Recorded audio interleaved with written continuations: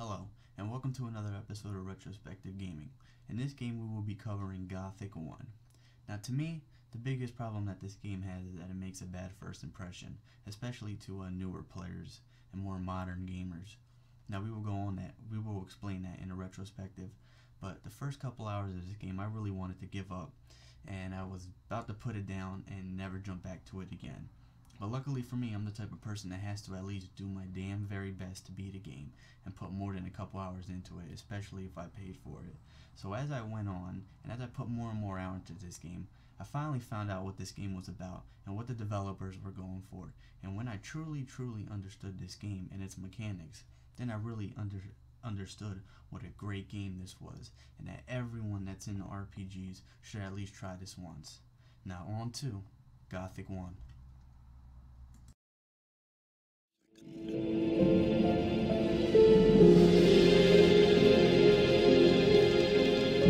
During the long years of his reign, he was able to defeat all foes of his realm.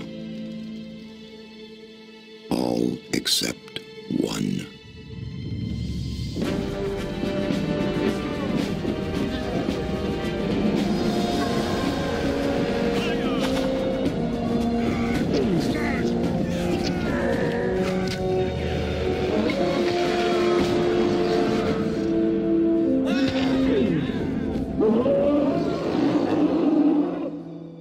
The war against the orcs took its toll, and the prisoners of the realm were to pay the price.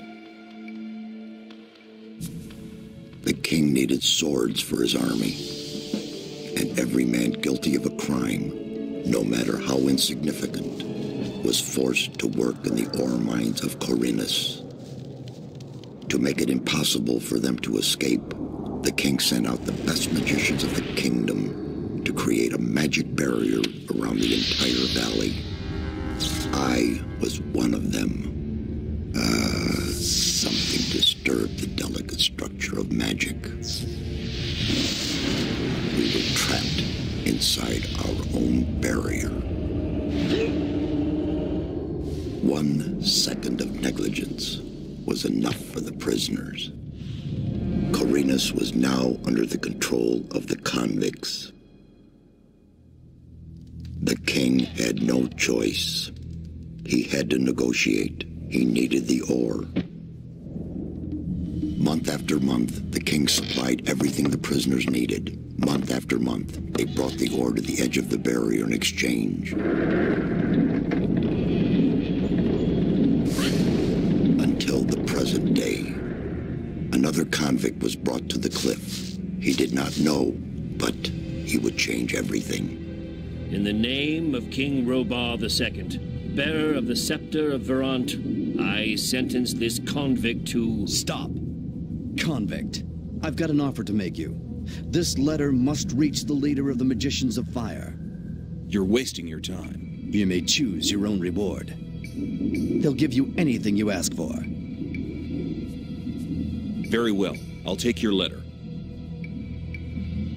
On one condition. Spare me the rest of his nonsense. How dare you! Keep silent. Right. Send him in.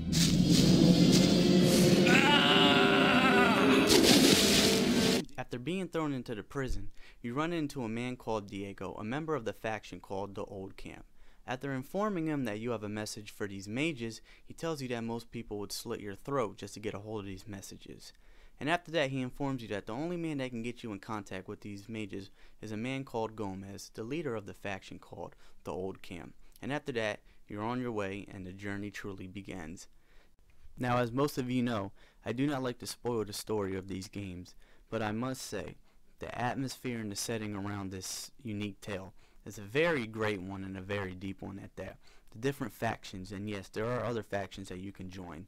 The different personalities that the people within these factions have, the different politics that run throughout this world, because yes, there are politics, and even to the minor details of the fact that mine is the currency in this game, and yes, there are ore barons, and yes, there are other people who are against them. Things like these really make the story truly stand out, that even in a world like this, it's not much different from the world that you and I live in. and the main character's quest to deliver this message. And overall, like you or me would probably do in that situation, try to get the hell out of this damn hellhole. Now on to the gameplay. Now I want to discuss combat, because combat is very different in this game, and the controls are very different, and they might turn newcomers off to the game. But I recommend that you take the time to learn these controls, because even though I don't recommend them and I don't like the way that they are, I finally got to understand them, and it became very easy. Not the game to be very easy, but for me to understand the controls better. And that all I had to do was do my best to master them, and that learning them wasn't a pain in the butt anymore. See, in this game, you have to use the control up button for your actions. If you want to pick up a fruit, control up at the same time.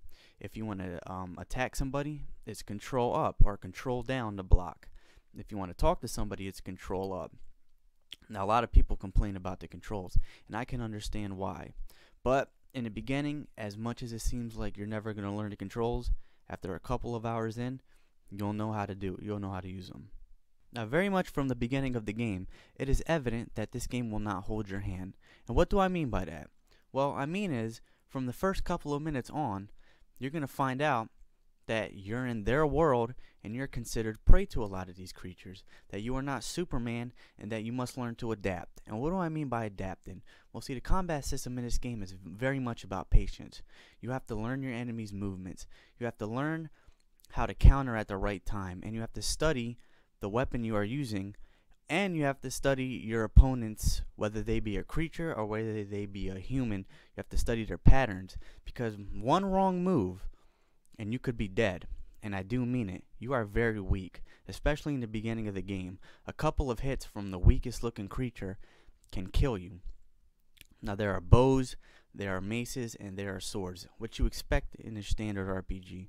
But you can also buy potions, you can also skin animals for their meat, you can also smith weapons, and these are very much done very well. But what I think that the gameplay of this game proves is progression. Now, what do I mean by progression? I mean that this creature that was whooping my butt in the first 20 minutes of the game, after I leveled up a couple of times, I can one-shot him. And that's very much satisfying when a creature that was owning you in the beginning of the game, you can go into a flock of them and basically make their whole species extinct if you want to, or try to do your damn well best to.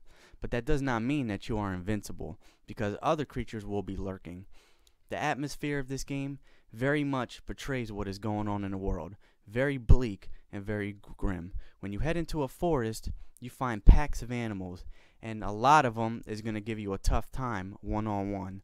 Nonetheless, your best bet is to not fight packs of animals, because especially in the beginning, you cannot handle a lot of these animals. You can barely much have a hard time fighting them one-on-one, let alone when 5 of them are jumping you. So you have to learn how to lurk these animals one by one and pick the right time to attack.